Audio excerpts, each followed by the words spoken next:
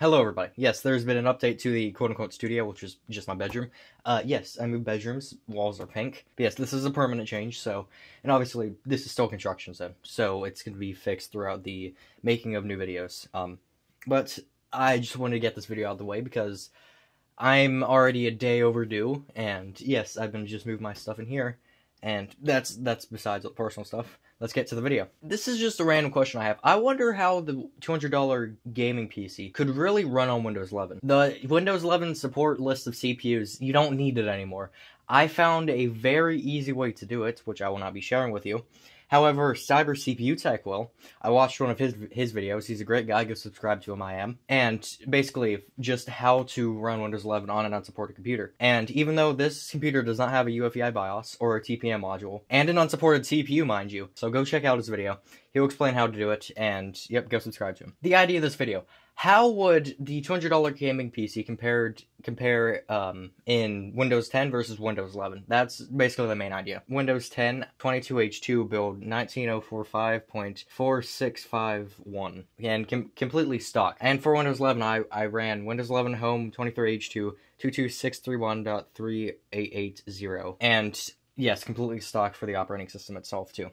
Let's start with 3D Mark. Time Spy. Graphically demanding and CPU demanding, so, I mean, best of both worlds, right? Windows 10, the total score I got was 4479, graphics score was 4351, and the CPU was 5387. Windows 11, the total was 4433, the graphics was 4283, and CPU was 5533. Let me just say, all of these tests were literally in tolerance of each other. For a reminder of what's in the $200 gaming PC, it is a E5 2650V2. It's an 8-core 16-thread parts running off the Ivy Bridge architecture. And yes, it is locked at 2.6 gigahertz, but even then, yes, it's an older 8-core part. Maybe older 4-core and older 2-core parts would not perform identical to this, but basically all the test was tolerance. But minus R20. In R20, the single score versus Windows 10 and Windows 11 for R20 was exactly the same, but multi-score. Windows 10, 1948 for the multi-score. Can you guess multi-score for Windows 11? It's much higher. I'm honestly surprised that the multi-score really increased this much. Maybe it's because of the better schedule that can really, hit all of the 8 cores more efficiently. Multi-score for Windows 11 was a noticeable difference of 1952. That is a 4-point difference. That's like a 12100F versus like a 12900K. That's just out of this world gain of performance. My god. These systems should be running Windows 11 immediately. That is not tolerance. That 4 points, mind you, that is massive. So 7-zip, I ran 10 passes and all available cores to do the compression and decompression benchmarks. For the compression benchmarks, percent of increase compared to Windows 10 to 11 was 0.235% tolerance. The decompression benchmark yielded a result of 0.328% increase. So yes, tolerance. Civ 6 bench at DirectX 12, Windows 10, 8.83 seconds per turn, and Windows 11, 8.81 seconds per turn. Again, tolerance. Hellblade 2, Windows 10 average.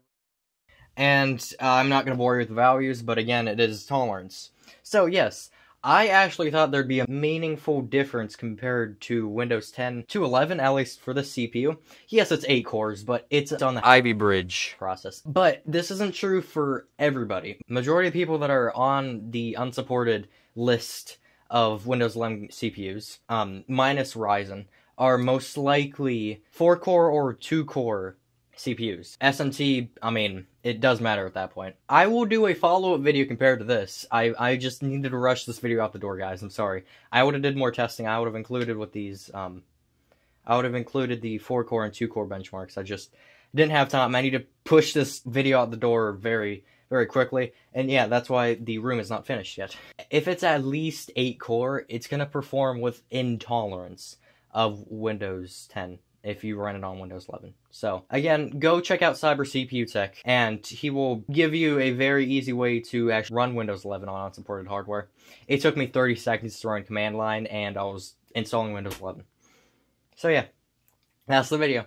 Thank you guys for wasting the amount of time. This total shoot right now is 15 minutes. 15 minutes it took me to record this. Majority of the time, yes, majority of my videos are probably around, like, 15 to 20 minutes long. I stumble on my words a lot, so majority of those shoots are, like, an hour long, and yeah, I have to condense it to 20 minutes around. But yeah, this shoot was 15 minutes. So it's either I'm getting less study with my words, or this is just a very quick video and I'm rushing out of the door at this point. But yeah, to summarize everything. I did not test the 4-core or 2-core. I will in the video next week. But if you have probably at least maybe 6 cores, Windows 11 versus Windows 10 will perform with intolerance of your gaming and maybe productivity needs. If you're stuck out on the Haswell platform or even Kaby Lake.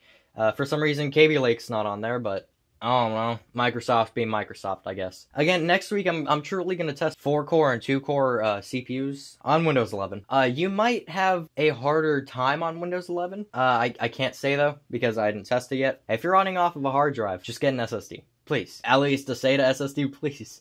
My god. The poor operating system. But yeah, that's the video. Thank you guys for wasting... I mean, shoot, and all in all, was around 18 minutes long. I'm not sure exactly how long I'm going to condense this to, but probably around 6 minutes.